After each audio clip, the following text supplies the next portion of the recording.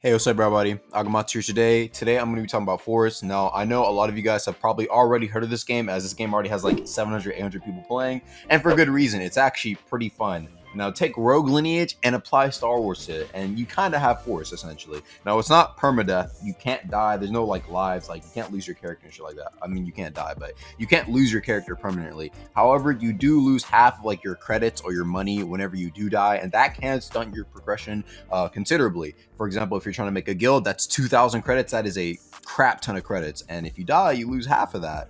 So essentially speaking, what you're trying to do is trying to learn how to essentially get your base class and how to make money. And there's multiple ways to make money. For example, you can go and do like delivery quests like Tales from the Valley, or you can do bounties just like in Rogue and get credits that way. And that's actually a pretty feasible way to get credits.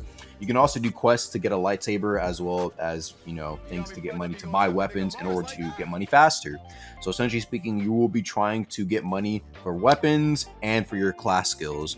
And eventually they will be adding super classes and ultra classes, I also assume. The game was made by my homie Angora, so I really do recommend you check it out. Of course, it's only in pre-alpha, so do keep in mind there are a good amount of bugs and probably a good amount of exploiters at the moment, but that'll all be ironed out. I just think you guys should just go check out the game, man. It's actually pretty damn fun. I'll probably even release another video about it later today.